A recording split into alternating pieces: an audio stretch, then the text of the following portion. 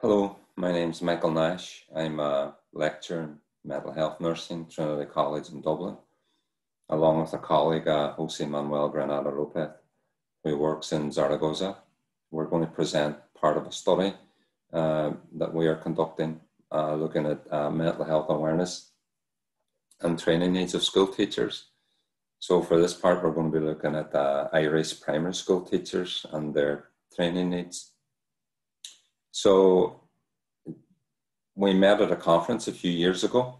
So we were thinking about an idea where we could start to collaborate in some work. And we noted that there were increasing demands on mental health services for children and adolescents. And indeed, prior to COVID, the needs of children and adolescents of school-going age was quite significant. And the general consensus is that that's only going to increase now following the public health measures that had to come in terms of managing the pandemic and the school closures and exams and tests and things like that. So prior to COVID, school attenders were experiencing issues related to mental health care. And we just wanted to examine mental health, school teachers' awareness and training needs in this area. So what we have done was we used a quantitative descriptive design just to explore the issue in general. So we used a cross-sectional design to do that. And for that, we did a literature review looking at mental health needs in the classroom. And from that, we developed a short survey, 16-item questionnaire. And that was made up of open and closed questions and some Likert type scales. We involved school teachers and child and adolescent mental health nurses in the development of the survey. So just to try and increase the face and content validity. We did a pilot study on qualified teachers who were attending a post-registration or postgraduate course in teaching and education. And then we facilitated the survey online using an online survey tool. And we had a convenient sample of 261 primary school teachers that accessed the survey. So our key results, the majority of participants reported not having prior training on mental health issues. And when we were asking about their most prevalent experiences in the classroom, that anxiety was the most common mental health issue that was encountered, followed by attention deficit disorder, autism, and oppositional defiant disorder. So the more severe forms of mental health issues, such as schizophrenia and bipolar disorder, were less encountered. So they were less prevalent issues in the classroom. However, the complexity of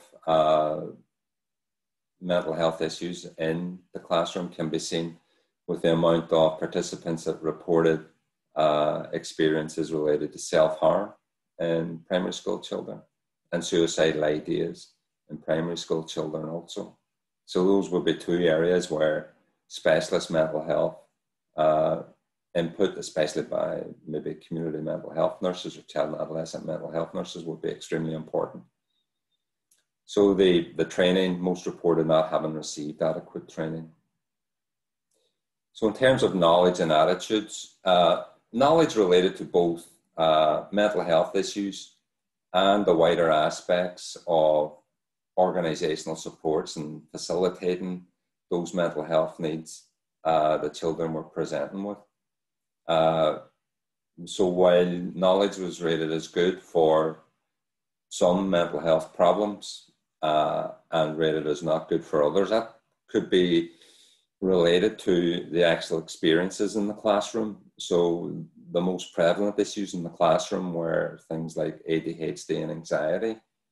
So it wouldn't be unusual for people to have good knowledge of those, whereas things that were less prevalent in the classroom, such as bipolar disorder and schizophrenia, people reported poor knowledge. But then beyond symptoms, it's how the mental health issues that are being experienced can be facilitated and cared for in some way, or what can teachers do about those? So writing a school policy or a guideline or protocol for children with mental health issues would seem to be a big knowledge need or a knowledge gap, as well as communicating concerns regarding mental health issues to parents and guardians. And also another knowledge gap was the side effects of medication. If children are taking medication for a current mental health need, then how is that medication going to impact on their learning in the classroom? So the side effects of medication was another knowledge gap. We found that the participants had extremely positive attitudes towards mental health issues in the classroom, and most disagreed that identifying children with mental health needs wasn't part of their job. Indeed, this whole area of identification is the key aspect of public health, is if we identify people earlier, then we can intervene earlier. So there were generally very positive attitudes to having such a role. Most participants noted that their school didn't have a policy or a protocol. Some schools did, so that could be an area for looking at more integrated sharing of knowledge in the primary school sector between schools. Schools that have policies and protocols could be helping schools that don't. And a clear majority of participants noted a need for training. So actually going for some training in the area of mental health and mental health issues was seen to be very important, and people were very motivated to do that. So when we looked at the actual knowledge needs, what training needs that school teachers have, the first three were unrelated to the sort of clinical aspects of mental health problems and recognizing symptoms. And it was more about, for example, mental health services for children and how schools and mental health services could find some common ground in terms of helping children in the classroom that have mental health needs, communicating issues to parents and guardians, and school policy and procedures. So those were the sort of common themes in this part of the study. And then getting into the actual clinical symptoms, or the recognizing the illnesses, anxiety and depression, which were quite high in people's experiences, also were one of the biggest learning needs. So even though people had experience of it, they may not necessarily, so they may have an intuition around how to look after or how to facilitate mental health for some children experiencing anxiety and depression. There was still a big self-reported need. Self-harm and suicidal ideas was reported as a training need, but I would be skeptical of school teachers looking after or trying to intervene in some way for children with self-harm as an issue or suicidal ideas as an issue. I think that requires very specialist input because it's an extremely complex area. And then recognizing symptoms of attachment disorders, which would probably be a more specialist area for child and adolescent mental health nurses. So there was a wide range of training needs, but we just wanted to report the most frequently reported ones by the participants.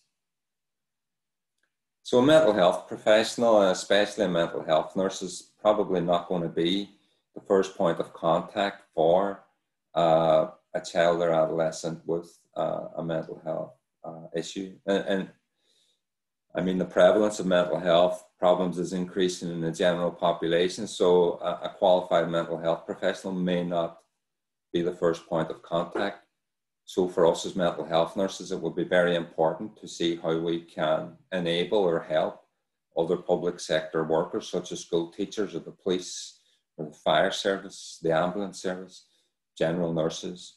So there's obviously going to be a role for mental health nurses in terms of education around mental health awareness and mental health issues. And that presents a good opportunity for mental health nurses to do more, be more proactive in terms of outreach around areas of education for other types of public sector workers. And I think in terms of looking at mental health nurses contributing more to public health initiatives in terms of early identification, screening, and education programs for both workers and people, school children, or the general public, I think would be one of the things that we're going to have even post-COVID, looking at raising mental health awareness, resilience, and mindfulness issues. So I hope you found that interesting. Thanks.